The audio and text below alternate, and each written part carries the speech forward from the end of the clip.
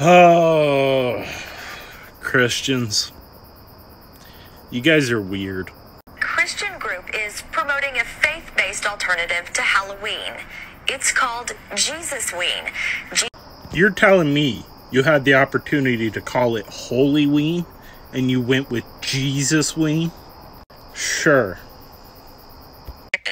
Jesusween.com says Halloween is a day to celebrate ungodly images and evil characters. The pastor who created Jesusween says Halloween is not consistent with the Christian faith. You do realize that not everything is about you, right? Actually, wait, no, that's probably news to you. And many people feel uncomfortable on that day. So you're just going to celebrate at home, right? So the group is asking Christians to dress in white and hand out Bibles and other Christian gifts instead of candy. It also asks people to knock on doors and share the message of Christianity. Yeah, if you hand kids Bibles and Christian stuff, your house is getting egged. Also, stop knocking on people's door. No one wants to be part of your little book club.